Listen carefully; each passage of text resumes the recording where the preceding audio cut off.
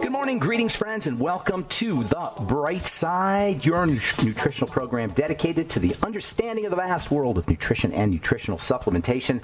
I'm your host, Pharmacist Ben, nutritional pharmacist from Boulder, Colorado. I use nutritional supplements where other healthcare practitioners use toxic pharmaceutical drugs and sometimes deadly medical procedures. If you suspect that there are natural nutritional roads to your health and vitality and well-being and to addressing your health challenges, whatever they may be, but you don't know where to begin, you have come to the right place. As you listen to The Bright Side every day, you are more and more in control of your body, you are more and more knowledgeable, and you know you can overcome any health challenge. That is why we are here every day on The Bright Side, helping clear up the sometimes confusing world of nutrition and nutritional supplementation. Over the last 33 years of practicing pharmacy, I have seen drug-free recoveries from diabetes, hypertension, obesity, skin diseases like psoriasis, eczema, rosacea, acne, digestive ailments, autoimmune issues of all kinds. Recoveries that by the standards of modern medicine can only be called a miracle, but what is in the world of the body, what is in the world of biology, standard operating procedure. Because the human biological system is a healing system, it's a regenerating system. It is designed divinely to heal and renew itself on a moment-to-moment basis. And while some folks may call that a miracle, it really is just the way the body works. If you have questions about health, nutrition, prescription drugs, if you want to wean yourself off your meds and get on a good nutritional supplement program, if you have questions about formulations, ingredients, a health challenge you or a loved one may be dealing with, give us a shout, 844-236-6010. We can help you. We want to be your go-to resource for all things health and nutrition, and we love hearing from you at 844-236-6010.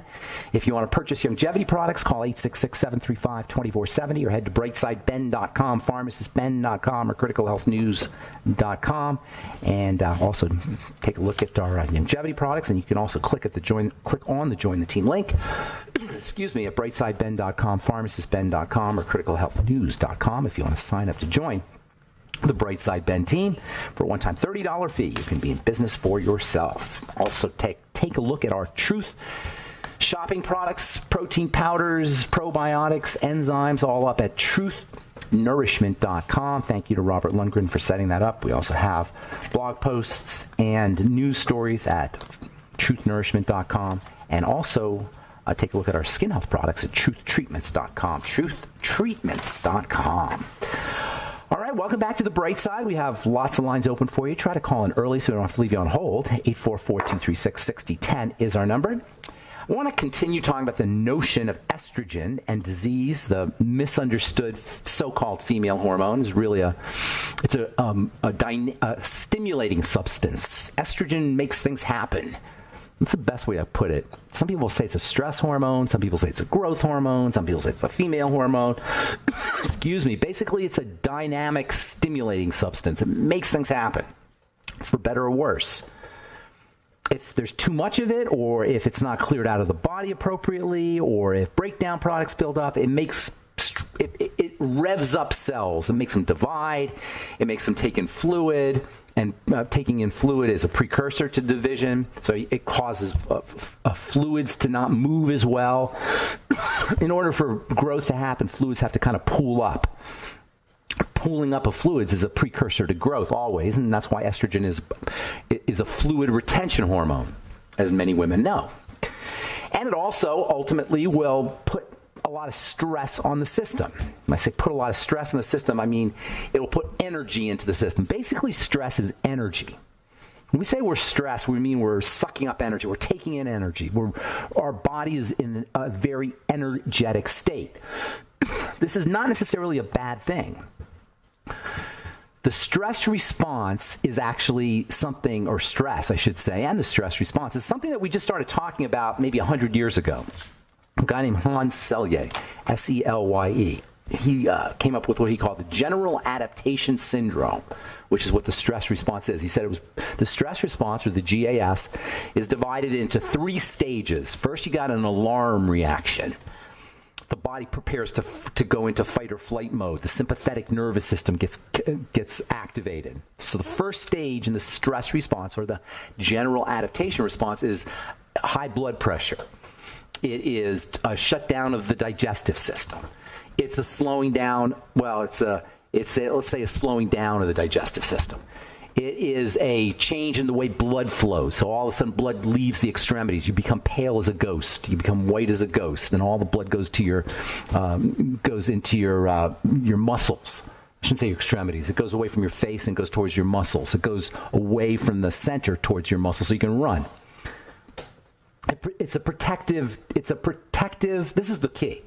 It is a general protective response. That means it is happening everywhere in the body. It's coordinated. All the organs are coordinated through this thing, through the nervous system.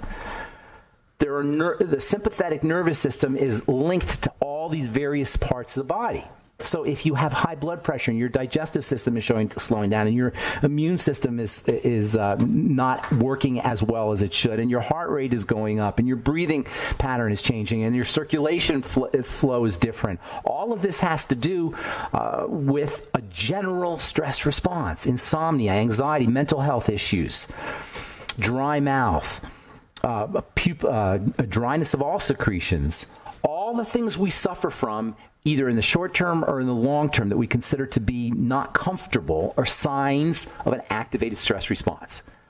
Then there's the second stage of this general adaptation syndrome. And this is when homeostasis kicks in. It's called resistance. And this is the second stage, depending on the stressor. I mean, changes can take place on many levels. A stressor could be money. You're going to start to cut back on your buying. Your stressor could be your health. You'll start eating better food.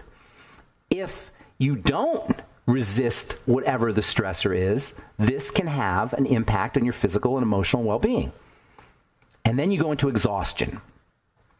In the body, the stressors, what we call the stress response, the sympathetic nervous system response, is part of this resistance stage. It's part of how the body resists the lion, or resists the credit card bill, or resists the threat, whatever the threat to the survival is. If resistance doesn't work, you just go into exhaustion. And that's the third stage of the general adaptation syndrome. You exhaust your resources, and this is when we become sick. And ultimately, this is when we'll die. Keep in mind, though, the stress response is key. It's how you handle the stress. And this is where strain comes in. It's how you handle the stress. If your stressor is your credit card bill and you're worrying and your high blood pressure and your blood pressure goes up and you get hypertension, that's not an effective way to handle the stressor. If you deal with your credit card bill, you deal with the mental health issue, the mental issue or the thought issue on that level, that is a healthy way of dealing with the stressor. If you deal with the high blood sugar by taking metformin, that's not a healthy way of dealing with the stressor. If you deal with the elevated blood sugar by worrying about your health, that's not a good way to handle the stressor. But if you deal with your stressor by taking chromium and by changing the way you eat and going out and exercise, that's a great way to handle the stressor. See, the stressor itself is not the issue. It's how it is handled. We allow our bodies to handle our stressors in their primitive African Sahara way. We allow the body to handle our stressors in a way that the body isn't quite able to do it. And that's why disease shows up and we go through into exhaustion. The body can't really handle all of our stressors without our intentional help. On its own, if your blood sugar goes up, the body's going to handle the stressor by glycation, by sticking the sugar in various proteins, or by reacting the sugar with various proteins.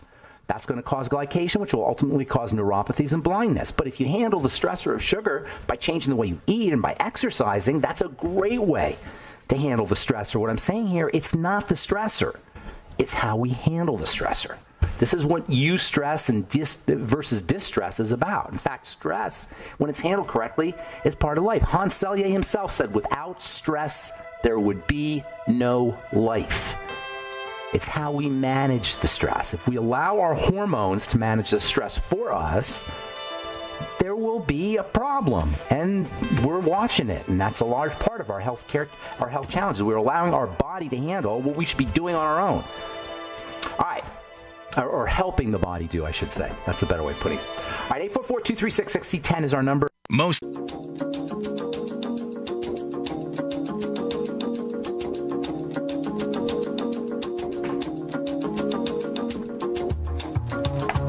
Okay, we are back on the bright side. 844-236-6010 is our number. I am Pharmacist Ben. We're on the air Monday through Friday, 8 to 9 Pacific and 10 to 11 Central Time, 24/7 on the archive page at brightsideben.com. And also pharmacistben.com and criticalhealthnews.com and brightsideben.com have longevity products. You can also sign up to join the Brightside Ben team off the websites by clicking on the Join the Team link at pharmacistben.com, brightsideben.com, or criticalhealthnews.com. All right, we're talking about the general stress response. I want to talk about estrogen here in a minute. Estrogen being a manifestation of the stress response. Or actually, maybe it's not a manifestation of the stress response as much as it's a trigger of the stress response. I'm not really sure which came first, the chicken or the egg, but it's certainly associated with the stress response. The alarm reaction, the first stage of the stress response, that's when you get your adrenaline going and your cortisol going. That's when your blood pressure goes up and your digestion shuts down or slows down. You can't sleep, you got anxiety. If you're menopausal symptoms, if you're going through menopause, that's a classic example of the alarm reaction stage, the first stage of the stress response. All the symptoms of menopause, or the things that we assume are menopausal symptoms that are just come part and parcel with menopause. By the way, menopause is a classic example of the stress response gone crazy, and that means that you can address menopausal symptoms by all of the things we talk about for reducing or strengthening the stress response. Anyway, first stage is alarm. Second stage is when you actually adjust to the alarm. In the body, it'll be hormonally. Supposedly what's supposed to happen is the parasympathetic, the relaxation nervous system is supposed to kick in. There's a guy who wrote a book, a biologist wrote a book a few years ago, his name's Sapolsky, called Why Zebras Don't Get Ulcers. And he described the first two stages of the stress response to show why zebras or wild animals don't stress. Ulcers are a sign of a problem with the second and third stage. I'll tell you what I mean here in a second. Typically in nature, what's supposed to happen is the body is supposed to rest after it's been stressed. It's supposed to go in a healthy system. You get stress and then you get rest. The rest is the body adjusting to the stress response. Theoretically, in nature, the stressor doesn't stay. In nature, the stressor will kill the animal or the animal will survive it, but one way or another, there's no stressor that stays. We've created a culture where we've messed up this system. So we end up with an alarm reaction stage, and then we go into the body tries to counteract that alarm, but we still have alarm. The alarm doesn't go away because we're still working, or our kids are still giving us a hard time, or our bills are still there, or our tax bill, or the IRS isn't going away. And what ends up happening there is the constant stressor overrides resistance, and you go into the third stage, which is exhaustion, and that's when we become sick. This general adaptation syndrome, or dysfunctions in the general adaptation syndrome, explain fatigue, depression, suppressed immunity, cancer, diabetes, all the side effects, or all the problems associated with diabetes, the neuropathies, the blindness, the poor circulation, the obesity. All of this is a sign of the body of having to deal with drip stress. The body can handle the right kind of stress because the first two stages of the general adaptation syndrome will handle it. It's the drip chronic stress. And I'm not talking just psychological stress here. It's the chronic stress from the wrong foods. It's the chronic stress from the sugar. It's the chronic stress from the drugs. We have this chronic stress that overrides the body's ability to handle it, and that's where we go into disease. So what does that tell you? It's in the second stage, that resistant stage, that we have power, but we've abdicated it. That resistance stage is where we should be taking our supplements and exercising and changing our lives and doing things that we're supposed to do to stay healthy. It's the drip stress that overrides the system, where we should be adjusting our lifestyles, allowing the body to adjust correctly if that's what's supposed to happen, but helping the body with nutrition, with exercise, with mental health strategies.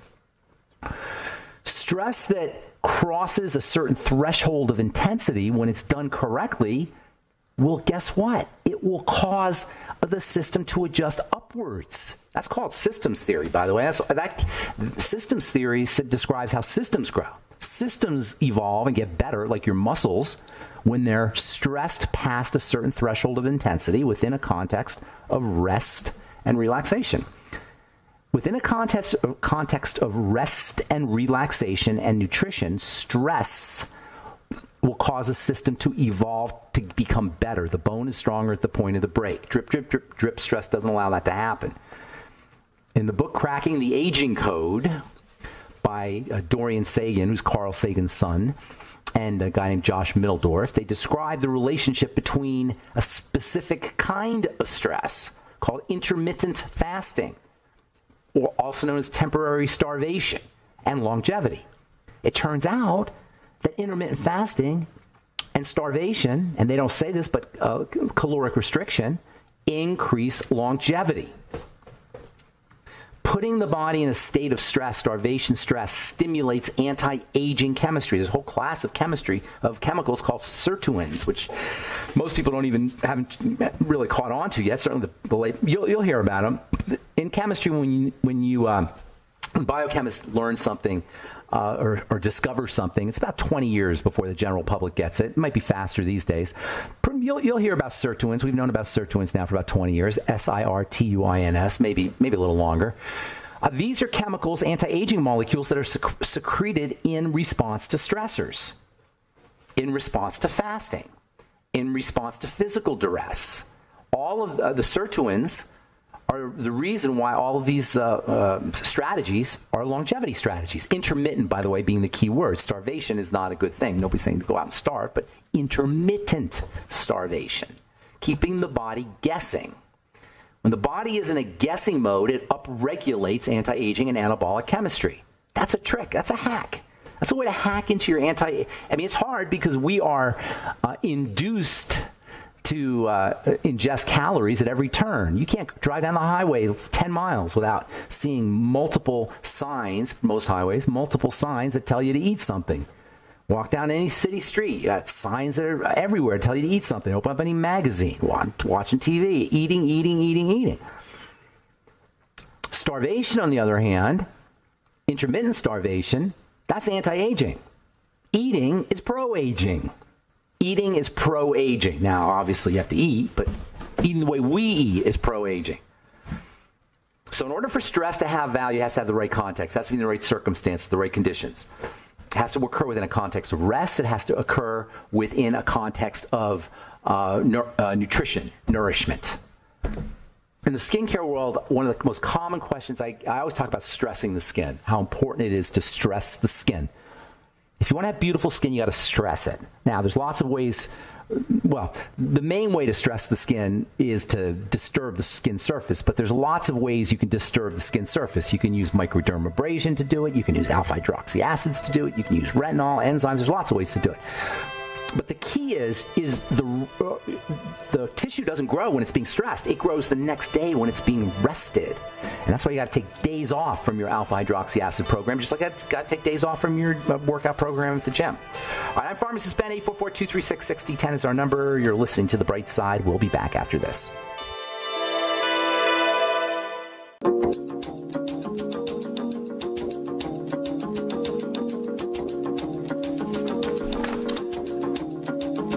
Back on The Bright Side, I'm Pharmacist Ben. 844-236-6010 is our number. Got lines open. We'll get your calls here momentarily. A couple interesting stories here. I don't remember if I read this or not. I got this a few weeks ago. Zombie eating. 88% of adults have died while staring at a screen, survey finds. Zombie eating is when you just eat while you're watching TV, or eat when you're at the movies, or eat when you're reading a book, or eat when you're on the computer, blah, blah, blah. The whole idea of eating is that we're supposed to be paying attention to eating, and the whole idea of eating is that it's regulated by chemistry in the body. We hack into that chemistry every time we eat processed food. We hack into that chemistry every time we zombie eat. We hack into that chemistry every time we eat when we're under stress in a bad way. We hack into the chemistry to disrupt eating, disrupt the eating process, the biochemistry associated with the eating process. That's why we overeat. The body has a certain way it likes to ingest calories. And when that way is respected, we ingest far less calories, and we're much choosier with the calories we ingest. The body likes to ingest calories based on nutrient density. It likes to ingest calories that are associated with nutrients. Throughout history, whenever we got calories, we tended to get nutrients because we were eating living food or food that had recently been alive. We weren't eating processed food. These days, we separated calories from nutrition. So we hack into the body. The body doesn't know what to do with that. The body is getting enough calories. It's getting lots of calories, but it doesn't get the nutrition, and it doesn't know what to do with all of that. Those calories represent major stressors, and the nutrition is the way it's supposed to work, is the nutrients are supposed to help the body handle all that stress. That's not even to mention eating the wrong kinds of foods, foods that we have immune responses to, or foods that disrupt the chemistry of the intestine, gluten, for example. We have totally messed up the food supply. That is the core of our disease, of our physiologic disease process, crisis. Now, you throw in the psychological and duresses that the human body now has to deal with, that the human body didn't have to deal with 10,000 years ago when it was growing up. And, of course, that compounds it. But the food is the key. That's why every study that's ever been done on longevity has shown that the less you eat, the longer you live. I hate to be the bearer of bad news because we all love to eat. We get all those yummy dopamine molecules secreted and oxytocin molecules secreted, and we forget about our problems for a little bit. And I don't want to be the bearer of bad news, but it's actually good news because if you're sick, that represents a major, major leverage point for you to deal with your illness. Major leverage point. The most important leverage point by far is the food you eat and the sugar you ingest. If you're sick, that represents that should be the best news you've ever heard. If you are sick, if you have diabetes, if you have kidney disease, if you have autoimmune disease, the relationship between food/inflammation, and the protective response and your disease state should be not only the best news you ever heard, but the most important place that you want to leverage for your health. If you're going to the doctor and getting a drug before you work at that level, you have totally drank the Kool-Aid. All right, get your calls here just a second. Speaking of food, this is from Dr. Robert. This is from the Chicago Tribune. Dr. Robert Lustig, L-U-S-T-I-G. He's got a bunch of really great books on sugar. This is a study that he quotes in the book Fat Chance: Beating the Odds Against Sugar. Quote, sugar science shows that a calorie is not a calorie, but rather that the source of a calorie determines how it's metabolized. That's what I'm talking about. If the source of that calorie is processed food, it's going to be metabolized completely differently than if it's a vegetable or a fruit. Scientists at the University of California in San Francisco say sugar is making us sick. They've launched an initiative to bring information on food and drink and added sugar to the public by reviewing more than 8,000 scientific papers that show a strong link between the consumption of added sugar and chronic diseases. Quote, the common belief until now is that sugar just makes us fat, but it's becoming clear through research that it's making us sick. Unquote. Fatty liver disease is the classic example of what excess ingestion of sugar can do to the body. Kidney disease is the same thing. It's no accident that as our sugar consumption goes up and as diabetes, the rates of diabetes and metabolic syndrome go up, so do liver and kidney problems. If you have a kidney issue, first of all, your kidneys, they have to be really, really deteriorated for you to have a kidney issue. You can pretty much go around living your life at 25% kidney function. It's not a good thing. If you have kidney disease, the fastest way to heal your kidneys is to lay off the sugar and to start doing nutrients that help your body process the sugar. Kidney disease is just one of the masks, one of the faces of diabetes, or dysglycemia, I should say, as is fatty liver disease, both of which are epidemic. Speaking of diabetes, this is from the Federation of American Societies of Experimental Biology. More evidence suggests type 2 diabetes is an inflammatory disease. What does that mean? Study provides novel insights, allowing development of tailor-made anti-inflammatory-based therapies to reduce the burden of type 2 diabetes. That's according to Dr. Alexander Rosendahl, PhD. He says that if you want to deal with your diabetes, we need to come up with more anti-inflammatory medication. No, you need to figure out why you're inflamed. It's the sugar. Blood sugar inflames us. Blood sugar is very pro-inflammatory because inflammation is a protective response, and sugar is very active. It's like a nuclear bomb inside your bloodstream, and your body's protecting itself from that explosive activity. The sugar molecule is highly explosive, and it needs to be controlled. Yes, you need it, but it has to be controlled. Has to be the energy it provides has to be harnessed and channeled by all kinds of unbelievably fascinating submicroscopic chemistry, quantum chemistry. Too much of that stuff, too much of that sugar creates a defensive response. That's inflammation. Too much of that sugar creates damage to proteins especially. That's inflammation. This is our first 2 points in the triangle of disease. The food and the digestive system. Or, I'm sorry. The food and the digestive system and sugar. All right, 844-236-6010 is our number. Let's say good morning to our friend Barry in New Orleans. What's up, Barry? Good morning. Yes, good morning. Yes, I want to ask,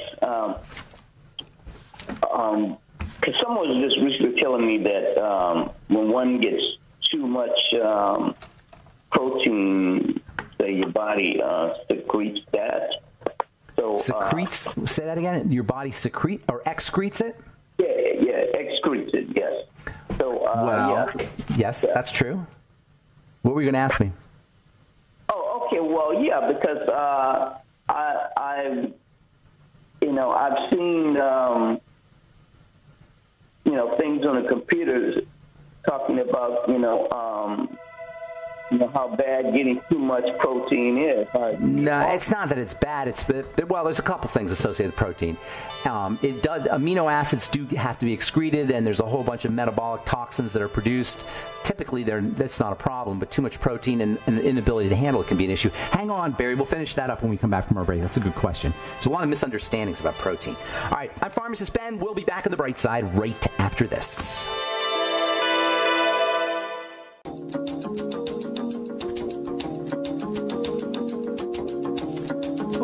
On the bright side, 844-236-6010 is our number. We're talking to Barry in New Orleans about protein.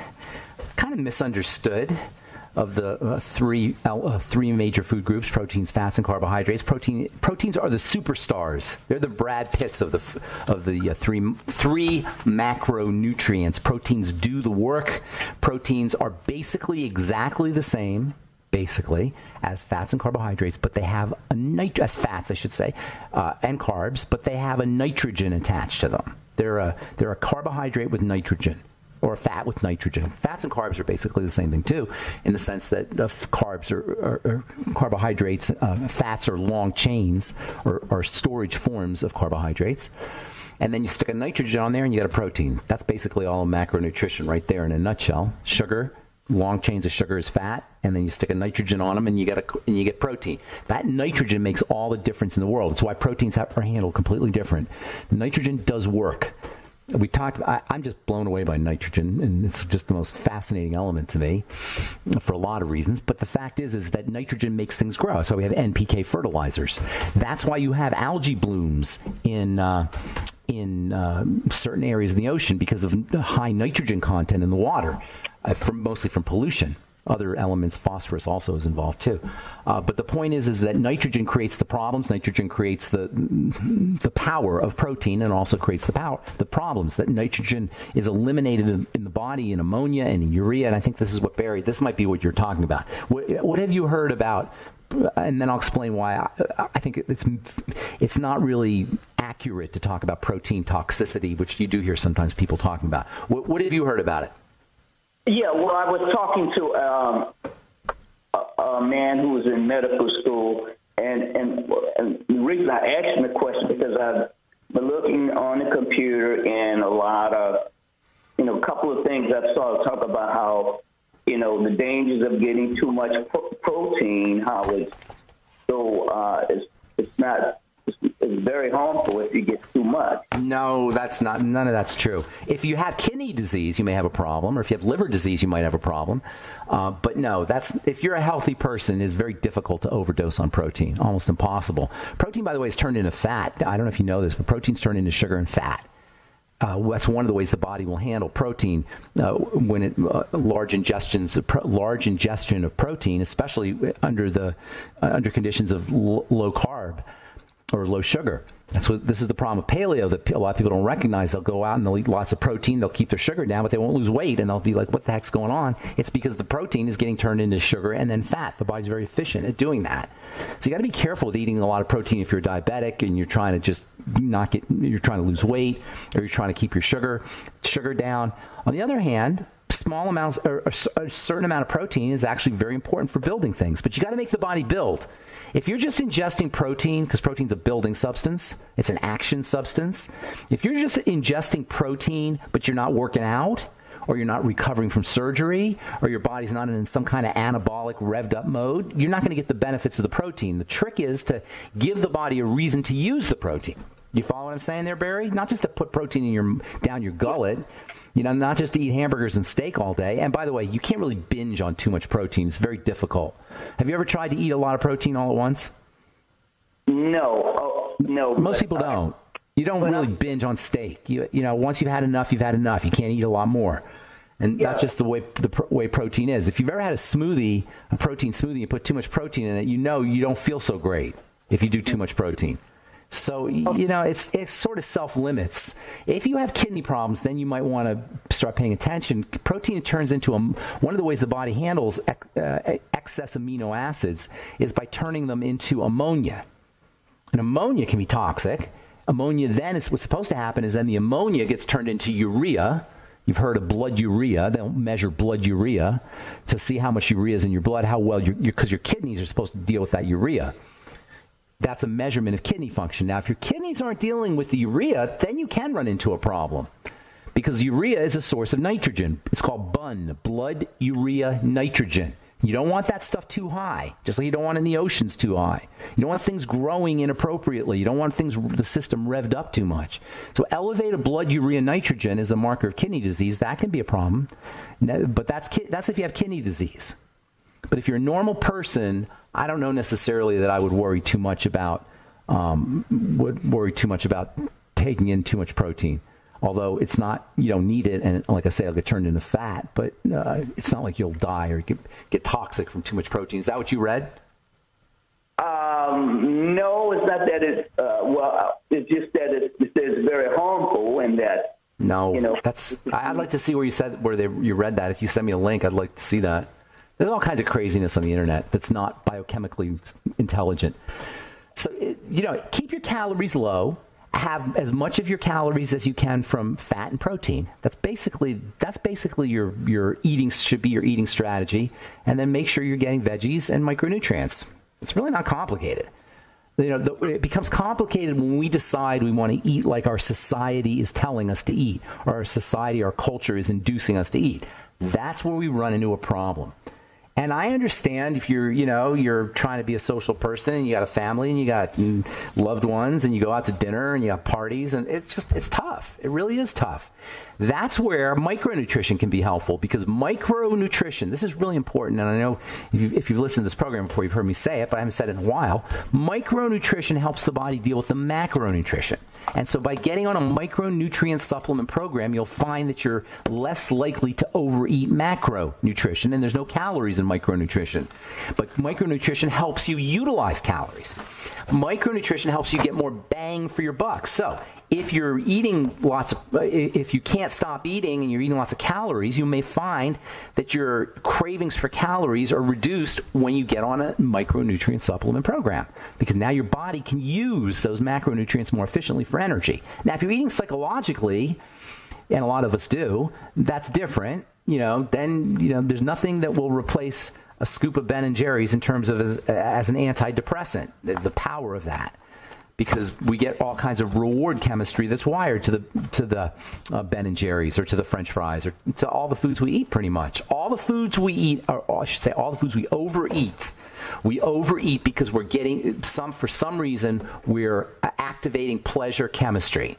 And food manufacturers know this good and well, and they will actually stick chemicals in processed food that we don't even know how to pronounce them, let alone what they do to our brain, that actually activate these pleasure centers.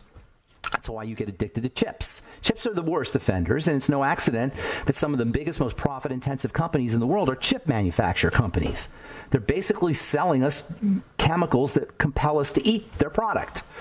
It's pretty nasty business. The food processing business is pretty nasty. It preys on drives, built-in hardwired drives that have been evolutionarily programmed into us for millions of years, and we essentially have we have some probably, but not a lot of control over. And then not only do they prey on these drives, but they actually manipulate these drives with chemicals. It's really nasty business, and it's why we want to give McDonald's the finger as we drive by, not drive through. And not just McDonald's, but Nestle's and Nabisco and Frito-Lay's and all these chip and cereal manufacturers and processed food manufacturers that are really, in many, many ways, responsible for, number one, not for first of all, the health crisis that we're dealing with of biblical proportions in this country, but also the craziness. I'm not convinced that the craziness, the mass shootings and all the ridiculous violent crimes that are going on in the world are not the result of nutritional deficiencies in processed foods. Nutritional deficiencies and processed food. I said both because they both go hand in hand. All right, I didn't mean to rant on that, Barry. Does that help you, or do you have anything else you want to add? Yes, but in a nutshell, it is a fact that if one gets too much protein, say daily, or your body does excrete it daily. Yes, your body is well equipped to handle the correct amount of protein, and it's very difficult to overload that system if you are healthy. If you have a kidney problem, that's different. If you're dealing with kidney disease, then that is different, and you want to be a little bit more careful at that point. But you don't need a lot of calories. And just ingest a reasonable, moderate amount of it, and you should be fine. I wouldn't worry about taking in too much protein. It's really unlikely that any healthy person is going to suffer from a problem with too much protein. All right? Okay. I got to go, Barry. We're out of time, but thank you for your call. Always appreciate your input. I love my smart Bright Side listeners, and that means you, if you've been listening to the Bright Side today, and I appreciate you. Thank you so much. Have yourselves a wonderful, beautiful, awesome, spectacular day. Don't forget to check out our websites, brightsideben.com, pharmacistben.com, and criticalhealthnews.com for the longevity products, truthnourishment.com for our truth shopping, nutritional products, and also truthtreatments.com for our skin health products. I'm Pharmacist Ben. We'll talk to y'all later. Bye for now.